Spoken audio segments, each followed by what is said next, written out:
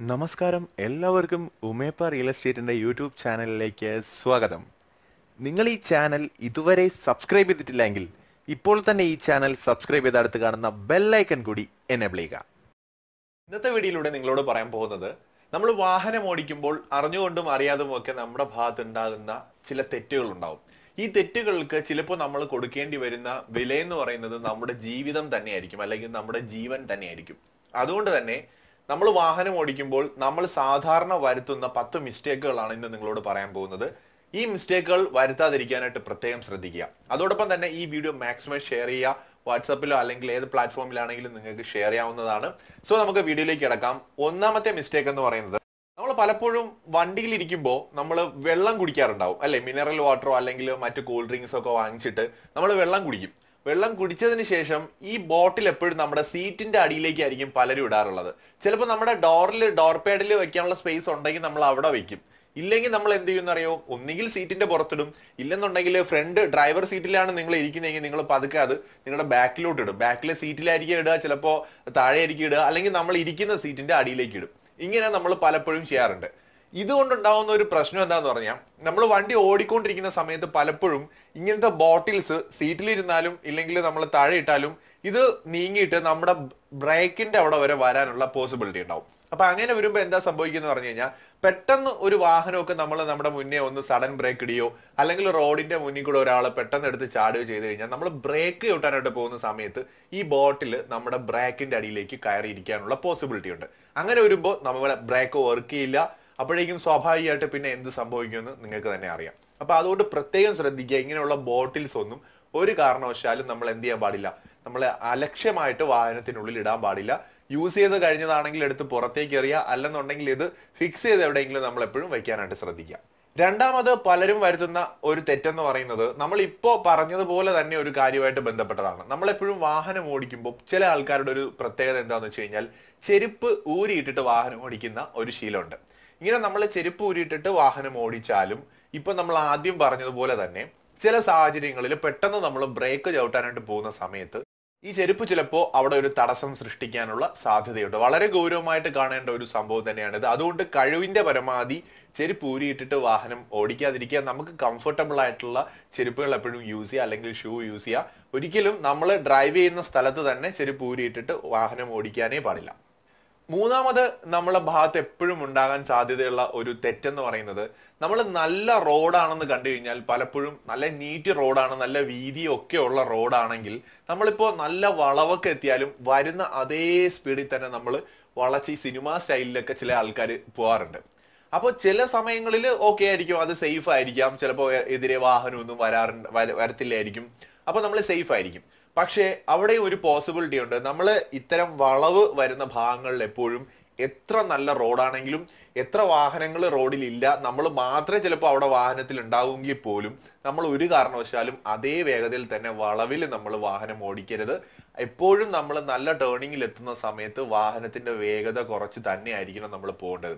അല്ലാതെ വന്നു കഴിഞ്ഞാൽ നമ്മൾ നമ്മുടെ ഒരു ശീലമായിട്ട് മാറ്റി കഴിഞ്ഞാൽ പിന്നെ നമ്മൾ ഏത് സ്ഥലത്ത് പോയാലും എവിടെ പോയാലും നമ്മൾ ഒരിക്കലും ഗിയർ ചേഞ്ച് ചെയ്യാറില്ല, അല്ലെങ്കിൽ വേഗത കുറയ്ക്കാതെ നമ്മൾ നല്ല സ്ട്രെയിറ്റ് റോഡിൽ വരുന്ന അതേ വേഗതയിൽ തന്നെ വളവെത്തുമ്പോഴും നമ്മൾ വാഹനം ഓടിക്കുകയും വളരെ വലിയ അപകടങ്ങളിലേക്ക് അത് കൊണ്ടുവന്ന് എത്തിക്കുകയും ചെയ്യാനുള്ള സാധ്യതയുണ്ട്. നാലാമത്, സാധാരണ എല്ലാവരുടെ ജീവിതത്തിൽ ഒരിക്കലെങ്കിലും സംഭവിച്ചിട്ടുണ്ടാവുന്ന ഒരു കാര്യമാണിത്.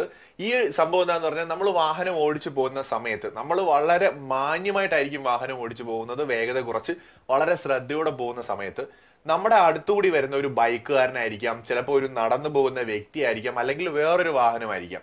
ഏതെങ്കിലും തരത്തിൽ റോഡ് സിഗ്നൽ തെറ്റിച്ചുകൊണ്ടോ അല്ലെങ്കിൽ നമ്മളെ ഒന്ന് ഭയപ്പെടുത്തിക്കൊണ്ട് വളരെ വേഗത്തിൽ നമ്മളെ അടുത്ത വണ്ടി തട്ടില്ല എന്ന് പറഞ്ഞ് നമ്മളെ അടുത്തൂടെ പോയി ഓവർടേക്ക് ചെയ്ത് കയറി പോവുക, അല്ലെങ്കിൽ നമ്മളെ ബാക്കിൽ നിന്ന് ഭയങ്കരമായിട്ട് ഹോൺ അടിച്ച് നമ്മളെ വല്ലാണ്ട് ഇറിറ്റേറ്റ് ചെയ്ത് നമ്മളെ മാറ്റി പോകാൻ വേണ്ടിയിട്ട് ട്രൈ ചെയ്യുകയൊക്കെ ചെയ്യുന്ന സിറ്റുവേഷൻസ് നമ്മുടെ ലൈഫിൽ നമ്മൾ ഒരിക്കലെങ്കിലും അനുഭവിച്ചിട്ടുണ്ടാവും. ഇത്തരം സാഹചര്യത്തിൽ ഒരു ഡ്രൈവർ ഒരിക്കലും ദേഷ്യം കൊണ്ട് നമ്മൾ എന്താ പറയുക, നമ്മൾ ടെൻഷൻ ആവാൻ പാടില്ല, അല്ലെങ്കിൽ ഓവറായിട്ട് നമ്മൾ ദേഷ്യപ്പെടാൻ പാടില്ല. അങ്ങനെ വന്നാലും ഒരു പക്ഷെ നമ്മളും കൂടി അപകടത്തിൽ പെട്ടുപോകും. ഇത്തരം സാഹചര്യങ്ങളിൽ എപ്പോഴും വളരെ ക്ഷമയോടെ തന്നെ നമ്മൾ പെരുമാറാൻ ശ്രദ്ധിക്കുക. അങ്ങനെ റോഡ് റൂൾസിന്റെ അല്ലെങ്കിൽ ട്രാഫിക് റൂൾസ് ആരെങ്കിലും വയലേറ്റ് ചെയ്യുവാണെങ്കിൽ തന്നെ നിയമപരമായിട്ട് നമുക്ക് അവർക്കെതിരെ കംപ്ലൈന്റ് കൊടുക്കാം. അല്ലാതെ ഒരിക്കലും നമ്മൾ റോഡിൽ അവരെ തടഞ്ഞു നിർത്തി ഒരു പ്രശ്നത്തിന് പോകാനോ അല്ലെങ്കിൽ അവരെ ചേസ് ചെയ്ത് പിടിക്കാനോ അല്ലെങ്കിൽ ആ ടെമ്പറിൽ നമ്മൾ അവരെ പിന്നാലെ വെച്ച് വണ്ടി ഓടിക്കുകയൊക്കെ ചെയ്യുന്ന സമയത്ത് വളരെ വലിയ പ്രശ്നങ്ങൾ നമുക്ക് ഉണ്ടാകാനുള്ള സാധ്യതയുണ്ട്. അഞ്ചാമത് നമ്മൾ ശ്രദ്ധിക്കേണ്ട മറ്റൊരു കാര്യം എന്ന് പറയുന്നത്, ചിലർ വാഹനം ഓടിച്ചുകൊണ്ടിരിക്കുമ്പോൾ തന്നെ വെള്ളം ദാഹിക്കുവാണെങ്കിൽ തൊട്ടടുത്തിരിക്കുന്ന ബോട്ടിൽ ഇങ്ങനെ ഒറ്റ കൈ കൊണ്ട് നമ്മളിങ്ങനെ എടുക്കുക, ഒരു കൈ കൊണ്ട് തന്നെ ഓപ്പൺ ചെയ്യുക, അല്ലെങ്കിൽ ജസ്റ്റ് കടിച്ചിങ്ങനെ അതിന്റെ അടപ്പ് തുറക്കുക, എന്നിട്ട് വെള്ളം കുടിക്കുക. ഇങ്ങനെ ഒരു ശീലം ചില ആൾക്കാർക്കുണ്ട്. ഒരു കാരണവശാലും ഇങ്ങനെ ചെയ്യാൻ പാടില്ല. വെള്ളം കുടിക്കാൻ തോന്നിക്കഴിഞ്ഞാൽ വണ്ടി ഇൻഡിക്കേറ്റർ ഇട്ട് നമ്മൾ ഒതുക്കി നിർത്തിയതിനു ശേഷം മാത്രം നമ്മൾ വെള്ളം കുടിക്കുക. അല്ലാതെ ഒരിക്കലും ഒരു കയ്യിൽ സ്റ്റിയറിംഗ് പിടിച്ച് മറ്റൊരു കയ്യിൽ വെള്ളമായിട്ട് കുടിച്ചുകൊണ്ട് ഡ്രൈവ് ചെയ്യാനേ പാടില്ല.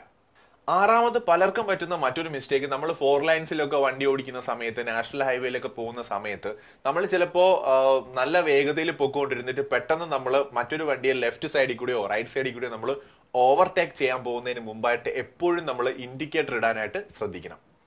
ഏഴാമത് എല്ലാവരും ചെയ്യുന്ന മറ്റൊരു തെറ്റെന്ന് പറയുന്നത്, നമ്മുടെ മുന്നിൽ കൂടി വാഹനം ഓടിച്ചുകൊണ്ട് പോകുന്ന ആൾക്കാർ, അല്ലെങ്കിൽ നമ്മൾ റോഡിൽ കൂടെ യാത്ര ചെയ്തുകൊണ്ടിരിക്കുന്ന സമയത്ത് ചിലപ്പോൾ യാദർച്ഛികവശാൽ വാഹനത്തിൽ ഉണ്ടാകുന്ന എന്തെങ്കിലും ചില ബുദ്ധിമുട്ട് കൊണ്ടോ ഡ്രൈവിങ്ങിന്റെ എക്സ്പീരിയൻസിന്റെ കുറവ് കൊണ്ടോ ആരെങ്കിലും ഒരാൾ വണ്ടി ഒന്ന് ഓഫായി റോഡിൽ നിന്ന് കഴിഞ്ഞാൽ അയാളെ പിന്നിക്കൊണ്ട് നിർത്തി നിരത്തി ഹോൺ അടിക്കുന്ന ഒരു ശീലം പൊതുവെ നമ്മൾ ഇന്ത്യയിൽ മാത്രമാണ് കണ്ടുവരുന്നത്. വിദേശത്തൊക്കെ അവർ വളരെ ഡീസന്റ് ആണ് ഈ കാര്യത്തിൽ.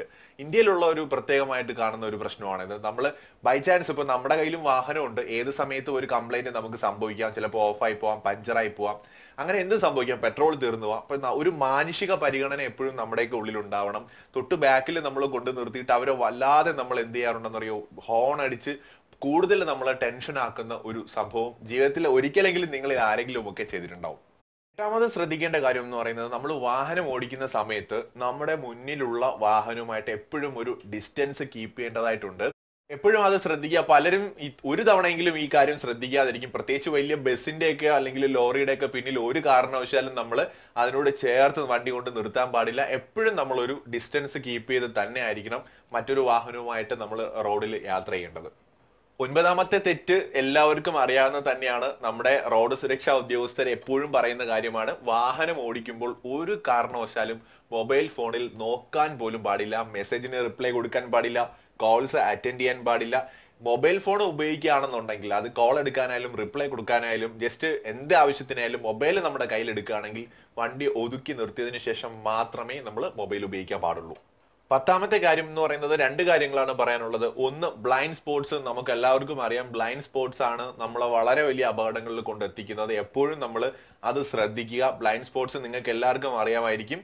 അപ്പോൾ നമ്മുടെ 2 സൈഡിലും നമ്മൾ ശ്രദ്ധിക്കേണ്ടതായിട്ടുണ്ട്. അതുപോലെ തന്നെ നമ്മൾ ശ്രദ്ധിക്കേണ്ട മറ്റൊരു കാര്യം എന്ന് പറയുന്നത്, വാഹനം നമ്മൾ എടുക്കുന്നതിന് മുമ്പ് മിററുകൾ, അതുപോലെ തന്നെ ബ്രേക്ക്, ഇങ്ങനെയുള്ള ബേസിക് ആയിട്ടുള്ള എല്ലാ കാര്യങ്ങളും നമ്മളൊന്ന് ചെക്ക് ചെയ്യുക. ചെക്ക് ചെയ്തതിനു ശേഷം മാത്രമേ നമ്മൾ വാഹനം എടുക്കാവൂ. നമ്മൾ സീറ്റിൽ കയറി ഇരുന്ന് കഴിഞ്ഞാൽ നമുക്ക് കംഫർട്ട് ആവുന്ന രീതിയിൽ സൈഡ് മിററെല്ലാം അഡ്ജസ്റ്റ് ചെയ്യുക.